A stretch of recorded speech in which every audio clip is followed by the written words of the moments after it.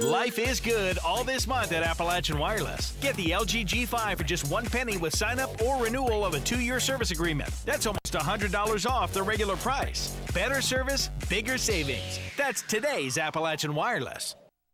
As many people are leaving the area to find jobs, they are leaving behind loved ones, including their elderly relatives.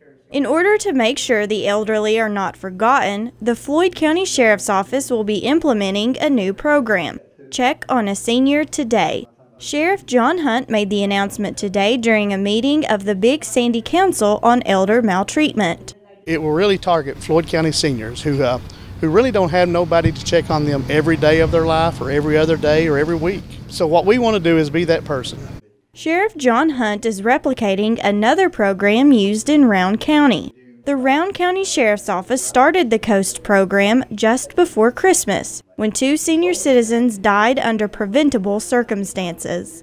Both of them had passed and been in their residence for several days, for a couple of weeks before anybody checked on them.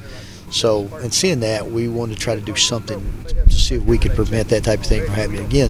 The program allows volunteers with the Sheriff's Office to call elderly residents to check on them. If the senior doesn't answer 2 consecutive phone calls, the Sheriff's Department will send someone to check on them. Reporting in Prestonsburg for EKB News, I'm Shelby Still.